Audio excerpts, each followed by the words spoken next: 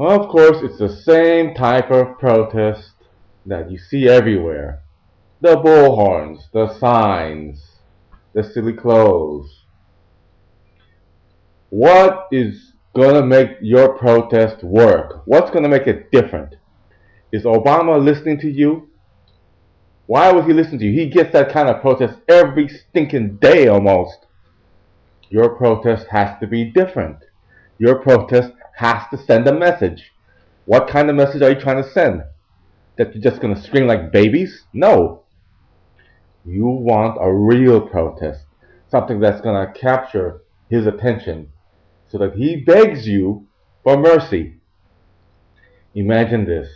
Imagine instead of the signs and the bullhorns and the screaming, you put those down and you did a bank run. You all stood in front of the bank withdrawing your money.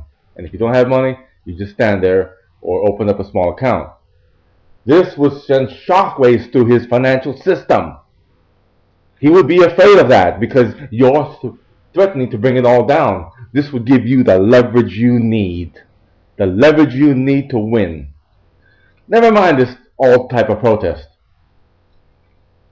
Think about something different, something new.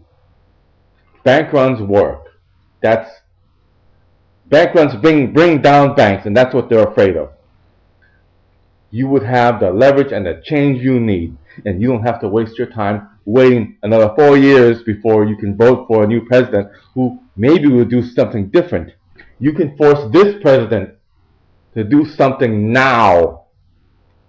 Please go to my website at antiforeclosurearmy.com and look at the ideas there. There are ideas to help you gain leverage. You may not agree with everything that's said on there, but the strategy is what I want you to look at. So please, this is my website, antiforeclosurearmy.com. Thank you.